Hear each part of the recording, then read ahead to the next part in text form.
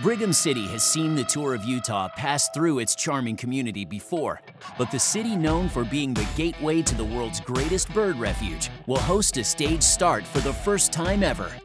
Riders will warm up with a quick climb up Sardine Canyon and down the narrow road that hugs Mount Sterling's side.